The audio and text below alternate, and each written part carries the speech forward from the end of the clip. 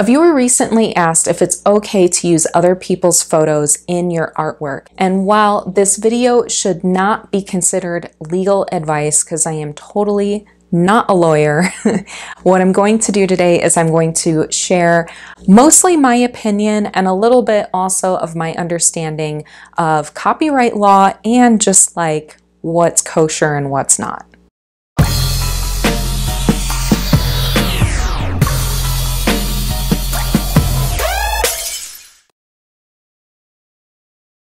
So every now and then I like to tackle something like this. Mostly what I cover here on my channel has to do with painting and drawing and mostly portrait and figurative subject matter. But I like to also tackle just some of these other questions that my students have, and often this isn't something that I am focusing on in my classes, so I think it's really cool just to be able to put some of this other information out there that can be useful to my students. So if you enjoy this, please go ahead and give me a like. Let me know that I should keep making videos like this. And if you're interested in drawing and painting realistically, especially drawing and painting portraits and figures, go ahead and subscribe to my channel and click the little bell so that you'll be notified every time I release a new video. So let's just go ahead and get right into it. Basically, my understanding of copyright law is that as soon as somebody takes a photograph, they don't need to file paperwork, they don't need to register with some office somewhere, they just automatically own the copyright to that image. It doesn't matter if they took the picture with their phone and posted it on social media. It doesn't matter if they're a professional photographer or if they did the job for hire. Like if somebody takes your family photo, unless they have expressly given up their copyright or sold their copyright to the image, even if you paid them to take a photo of you and then they handed you a print of that photo which you own, or any kind of situation like that, that photographer still owns the copyright to that photograph and you can't actually do anything with it. So if you take one of those photos, either something that you just found on Google or Instagram, or an Olin Mills photo from the 90s that you had done with your family, possibly even family photos from like the 1900s, if they were taken by somebody else and not you and not somebody who has given you permission, and then you do a painting from that photo, technically you're violating copyright law. Now, if you're only using a very small percentage of the image, or if the image is only comprising, is that the right word? Is only making up a small part of your painting, you may not be violating copyright law, because once there is a certain percentage that is new and only a small percentage that is from the original source photo, it's not considered a derivative work anymore. It's considered a new work with its own copyright. Exactly how much constitutes enough to be a new work, I'm not sure, but there's some kind of standard somewhere, I'm sure. Also, copyrighted photos can be used if it's deemed fair use.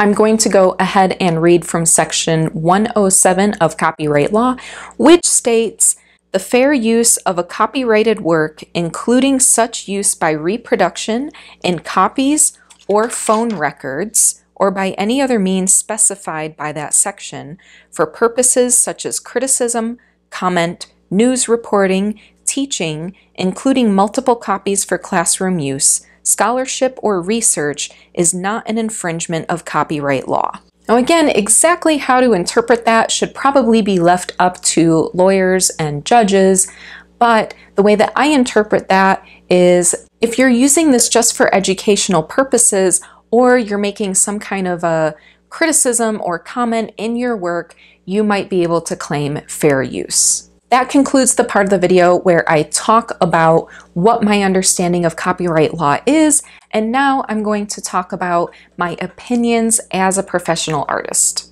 So number one, if you are copying a photo and your goal here is that you want to learn, you want to educate yourself, you want to become a better painter, and you're just doing this for practice, for your own enjoyment. You're not going to exhibit the painting. You're not going to sell the painting. You're not going to use the painting to promote your own profession in some way or something like that, then really there's no harm, no foul. It seems to me like it would be really difficult for somebody to come after you for violating copyright law when there's no money being made and there's no profit and there's no benefit. At least it wouldn't really make sense for somebody to go through the time, effort, and money to sue you over something like that. Now, if it's a big company, and they have another reason, who knows? But I just really doubt that, you know, a photograph of a landscape off Google Images that you paint and you never show at a gallery or sell or anything is going to get you in trouble. I also personally don't see anything morally wrong with it. It just seems like a fine thing for me if you want to get a photo really from anywhere and then just for yourself draw or paint that photo.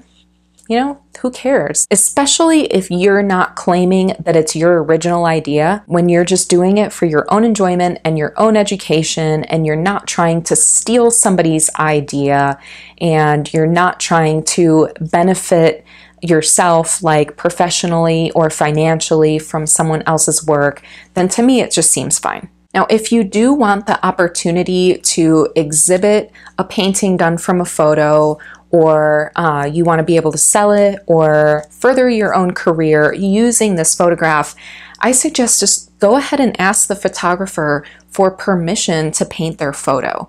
If you found it on social media or something like that, just try and track down the photographer, or if you found it on Google, do a reverse Google image search, try and find the original and contact the original owner of that photograph and just ask, hey, do you mind if I do a painting of your photograph? Maybe give them some information about why you want to paint their photograph or what you intend to do with the painting. And you never know, they might just be fine with it. I've actually seen this happen a lot. I've seen a bunch of different artists paint photographs taken by other photographers that they found on social media or something like that. And I've seen artists, you know, do this, and both the photographer or the person who took a selfie or whatever it might be are really happy, and the person making the art is really happy, and sometimes it's really led to big things for the artist as well. So I've seen that work out just fine, and I would like to share with you that I have seen the opposite. I have seen really high level, just like totally professional artists use people's photographs without their permission. And in fact, I saw a situation where an artist was using other people's photographs. They had not asked the photographer to use the photographs, and they hadn't given credit either. And, you know, and then it came out and I saw it on social media. And whereas if they would have done the painting from the photo and it was someone else's photo and they said, hey, I was inspired by this person, blah, blah, blah, blah, blah, it would have been fine. But seeing that they were kind of like on the down low about it, they didn't ask permission, they didn't give credit, as an artist, I just respected that person a little bit less. Maybe I'm a bit judgmental, I don't know, but I just feel like if somebody had taken that person's paintings and copied them and then started to sell them and use it to promote themselves, maybe that artist wouldn't have been too happy about it. I think most of us, you know, we work really hard, and when somebody goes ahead and steals our idea and doesn't give us any credit, it can be really upsetting. So be that way towards other people too. Ask permission, give credit, just do what you can and be honest about it. Now, if you, for whatever reason, can't acquire permission to paint this photo, if you can't track down where it originally came from and who originally took the photo, or you're not getting a response when you ask for permission, whatever the reason is, if that's your situation and you're wanting to paint this photograph, ask yourself if it's worth putting in the time and effort to do the painting and later have repercussions for it. And I don't necessarily know that, you know, you would get sued for $1 million necessarily, but just even think about the basic of maybe you put 10 hours, 20 hours, however long into this painting or drawing, and then you exhibit it somewhere, somebody sees it's their photo, they get upset, blah, blah, blah, blah, blah, and now you can't exhibit and you can't sell the painting. Even if that's the only consequence, would you feel like it's worth your time to put in the energy into creating this image with there being a slight risk for that happening in the future? Also ask yourself, if you feel good about that outcome in your gut. I personally would say in this case, it's a better idea to really analyze what attracts you to this photo. What is it you like? Is it the mood? Is it the shapes? Is it the colors? And then find a way to create your own reference for that. That way you don't have to worry about copyright infringement and you know that you created this thing yourself. I want you to keep in mind that you don't actually need to be a good photographer in order to create good photo references for your work. Almost all of my photos totally suck that I work from. They're not interesting as photographs. No one would ever say they're an interesting photo, but I have enough information there in the photograph that I can create paintings and use more of my imagination and what I want to see in the image. Now, in my opinion, there are times that you don't need permission from someone to work from a photograph. Those instances, one I've already mentioned, and that's that you're only doing it for your own education and enjoyment. Another example when I don't think that you need permission is when you're just using the image for information. So for example, maybe you are doing a painting and you want a night sky in the background, but you don't actually have a night sky in front of you at the time, or your own reference image was taken indoors and so there's not a night sky there. So maybe then you just go and you look at some pictures of a night sky or even one image in particular because you want to see what are the colors in the night sky, like what's the color at the top and what's the color near the horizon, or maybe you just want a basic tree shape from some kind of an image, and so you're not really copying the photo, you're just like, oh, here are some colors, I'm going to put those colors in my painting as well. That's not violating copyright law as far as I can see. Another time is when the image only accounts for a very small section of your painting or a small area of your painting, or when you're only using a small area of the original photograph in your painting, you're not using the whole thing, or in some other way, shape, or form, what you're doing in your artwork would not be recognizable as the photograph. So I'm going to share with you an example where I used a photo reference without permission in one of my paintings, and hopefully I don't get in trouble for this. I don't think I should get in trouble for this because I just don't think there would be enough basis for me to get in trouble, but I am risking it all for you guys here today. So I have this painting that I did quite a while back, and actually I'd made a YouTube video about that one, and it's kind of funny because I videotaped painting the whole thing and I struggled with that painting so much and I kept changing my mind about everything in it. But anyway, I did this painting and I used my own photo reference. So the model and the furniture was there. My studio was pretty plain. There were just like white walls and a gray floor, and I had a lamp there, but the lamp was really simple, like it was just a white lampshade, and there was a little bit of detail on the, whatever you call it, the stand part of it that was interesting, but overall it was kind of boring and I wanted something fancier and with some more interesting details. So I did a Google search and looked for like beaded lamps.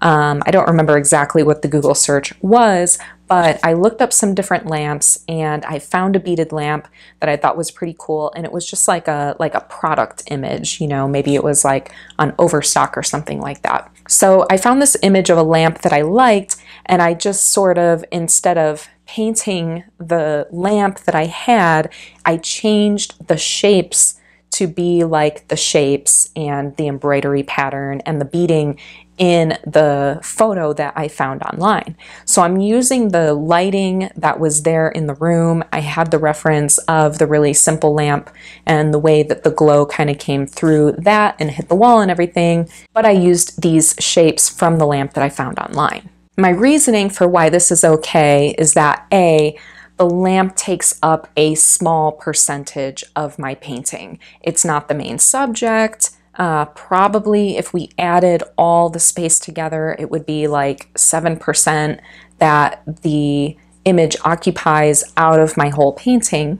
I also wasn't exactly copying the photo itself, rather just the shapes in the photo. So I don't think that it would be recognizable to the photograph. So I don't think that anybody would recognize the photo. They might recognize the lamp, but I don't think they would recognize the photo. And finally, it was a photo of a product. So who's to say that I didn't just buy the lamp and then put it in my studio and then paint from a photograph that I took of the lamp?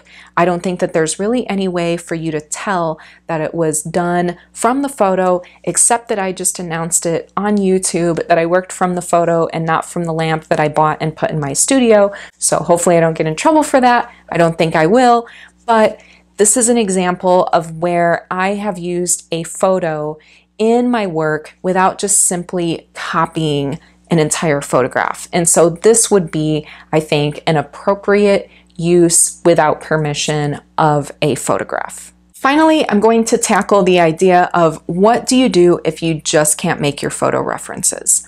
So first of all, I just want to point out that this is going to be really limiting. If you can learn how to make your own photo references, and it doesn't take much, just takes whatever you have available on your phone and maybe a clamp lamp from somewhere. You just want to get good lighting. It doesn't really matter if it's a great photo, just so long as it has the information that you need in it. But if for whatever reason you can't do that, there are places that you can look online and get free reference material for your work. So keep in mind, this is not the same as royalty free. That's a different thing. I'm not able to explain it here, but you can find copyright free. That's what you really want to look for. Copyright free images on the internet that you can work from. I'll include some links below for you if you're looking for free references, but just keep in mind too, when you're looking for references, that they may not really be what you need as an artist in terms of lighting and that kind of thing. So just be critical when you're looking for references, because just because it's a really beautiful photograph doesn't mean it's a good reference for a painting. So there you have it. There's my professional, non-legal advice or opinions about working from other people's photographs. Let me know what you think in the comments below. Am I being like too narrow about this? I do think it's become really in vogue to just take other people's pictures and do whatever you want. I think there was even that artist who was like exhibiting just straight up people's Instagram photos. So like, I don't know, maybe I'm a bit old-fashioned in my thinking, but I'm curious. Just let me know in the comments below what you think. And I'm also curious, have you ever found that somebody has like stolen your photo or your painting? Has anybody copied your work and not given you credit or permission? And how did you deal with that? And how did you feel about that? And as always, I just want to tell you that I really appreciate you watching my videos and sharing them with your friends. If you can, please go ahead and like and subscribe to my channel. It really means a lot to me to have this community of like-minded people, and I hope to be providing something valuable to you with these videos. So until next time, happy painting.